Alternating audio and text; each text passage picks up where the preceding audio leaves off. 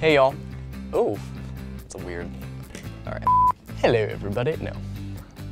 Hey y'all, I'm Vaughn. I am a Tasty show producer, and I'm gonna show you why I love making mesmerizing dessert videos. Strawberry cheesecake macarons was really like my first big video here at Tasty. I was a French and film double major, so this is really like literally the perfect job for me. I've always taken a really strong liking to desserts in general. I worked at a bakery after I graduated from college. I've always loved la cuisine française, so I applied for this job at Tasty and was so nervous because I was like, this is the perfect job for me. I have to get it. And when you apply for a job at Tasty, they ask you to make a top-down food video. And I think that I should make a matcha ginger citrus macaron, which is like the craziest flavor combination that no one on Tasty, or none of our Tasty audience would really like or get unless it were like Tasty Japan or something. I saved all of my macarons and I actually brought them into my in-person interview. They were like, this kid is the biggest suck-up of all time. Like, who is he? And then they tasted my macarons. They were like, actually, these are pretty good. We should give him a second chance. And thankfully, they did give me a second chance. And I knew when I started here that I had to make a macaron video. So what I'm gonna do is I'm gonna try to find a flavor combination that the Tasty audience is gonna like. Strawberry cheesecake. So on top of this crazy flavor combination, I really want to make them look swirled like a strawberry cheesecake.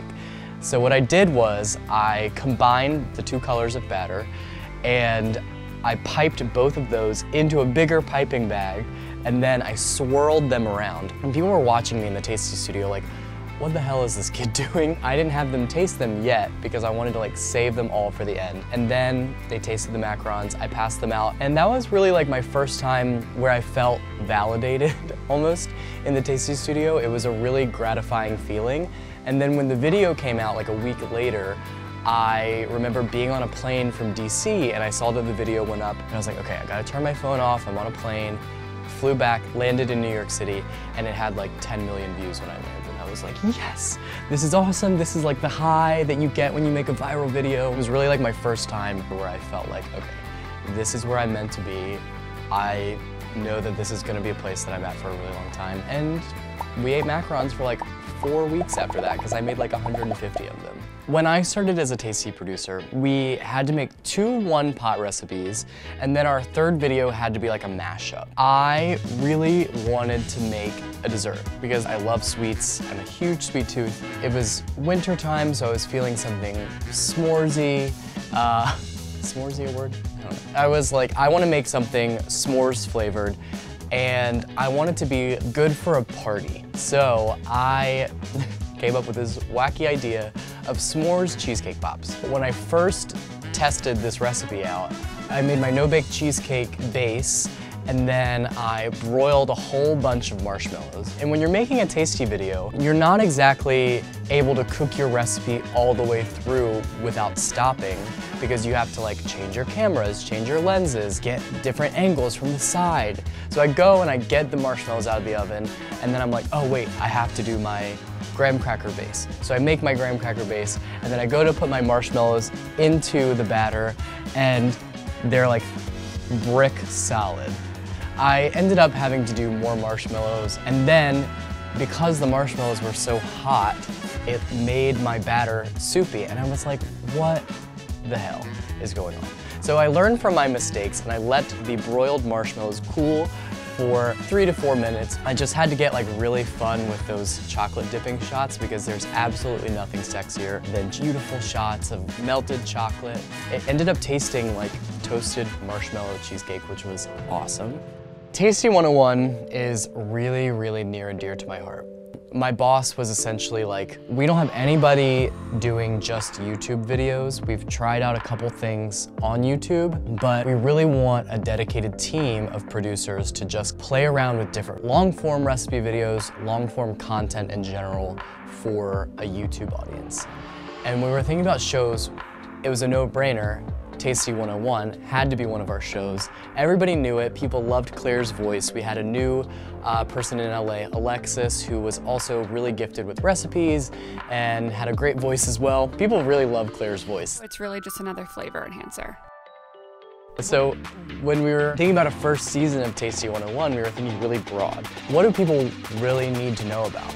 I quickly learned that making long-form content, especially Tasty 101, is a whole different ballgame than just like your normal recipe video. They require a lot of planning, a lot of recipe development, because what we're putting out there is what we think the Tasty's perfect recipe for something is. So Claire and I took a couple days to come up with like the perfect recipe for a pound cake. We made all these like tarts and muffins, and we had some like croissant that we made and things like that.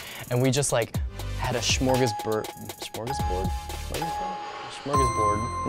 of desserts out on this table. In making that video, I just remember like having so much fun with playing around with those beauty shots, getting those kind of cool push-ins and flyover shots, and like really showcasing how sexy desserts can be. We're able to really highlight the most amazing aspects of one thing and make it look incredible. So when we were thinking about season 2, I was like, look, one of my passions in life is decorating cake, and I love decorating cake.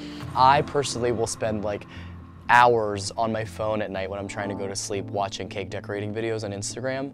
It's like an actual problem. But I really want to do a 5 beautiful ways to decorate cake video because it's something that people love watching. We need to capitalize on this. So Claire and I came into the Tasty Studio one morning, and what started off as like a cake decorating video with just a few tips and tricks quickly turned into like we're gonna make 5 unreal cakes. Claire and I were pulling our hair out and about to pull each other's hair out for this video. But by the end, when we were going through and doing like the voiceover and everything, we were like, wow, this was so much fun. And this is something that we're pretty good at. So we're gonna continue to do this, which is why when season 3 came about, we were like, all right, gotta do desserts again, let's do brownies. I worked with one of our recipe developers, Sue, and we just made like 8 batches of brownies one day, and it was the best day of my whole entire life because we were just eating brownies all day long. That's really the best part about being a Tasty producer, is that you just get to eat food all day long.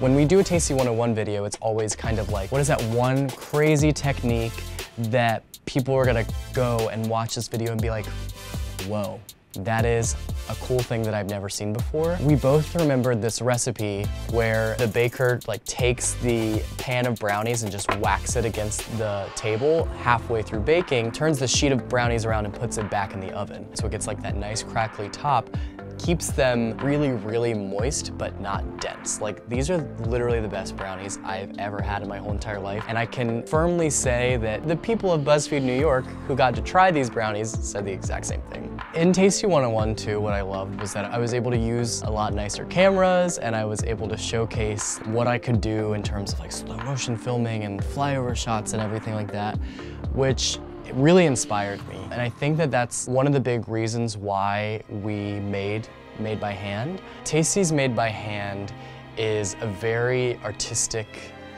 look and insight into how everyday people make something by hand. Exacting that human emotion, exacting that human condition from the passion that somebody has when they make this thing thousands of times every single day.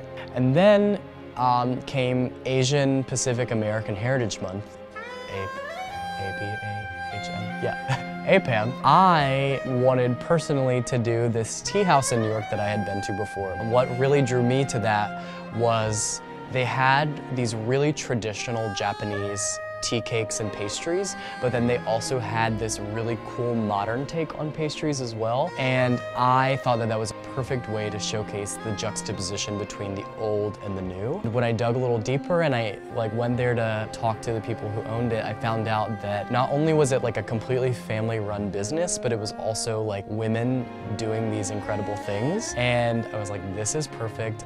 I am so into it. When I graduated from school, I moved to Thailand for like 7 months to teach English. And my favorite thing to do after school would be to play badminton with my students, and then I would go and get like an iced Americano and a little matcha tea cake from the cafe across the street.